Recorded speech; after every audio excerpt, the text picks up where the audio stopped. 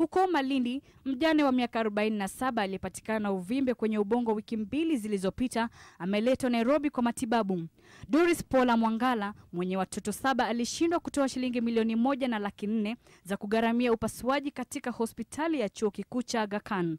Shirika la AMREF limeamua kumsaidia Doris kwa kugharamia matibabu hayo. Joseph Lelo, afisa mkuu wa afya wa AMREF, alisema kuwa waliamua kumsaidia Doris baada ya ombi lake kuangaziwa katika vyombo vya habari baada ya juhudi za familia yake kupata usaidizi kuambulia patupu. A kind-hearted neurosurgeon agreed to perform this operation for free, and AMREF Flying Doctors was contracted to offer a charity flight for this patient from Malindi to Nairobi. This has been done successfully, and we are glad to report that the patient is on her way to the Aga Khan hospital to receive definitive care for this brain tumor. Kwa sasa, Doris amelazwa katika hospitali ya Aga Khan Nairobi akisubiri kufanyiwa upasuaji. An Okumu, NTV.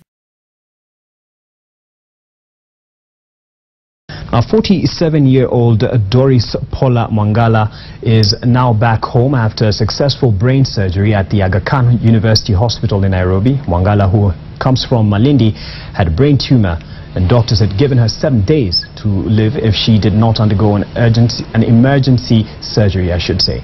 The mother of 7 failed to raise the required amount of 1,400,000 shillings that could have enabled her have an operation. But thanks to AMREF Flying Doctors, who came to her aid after her story was aired, she was flown to Nairobi last Monday and booked in at the Aga Khan University Hospital. She underwent a successful surgery on Tuesday. Doris and her aunt Betty Mwandenje returned to their family home yesterday, where she is recuperating.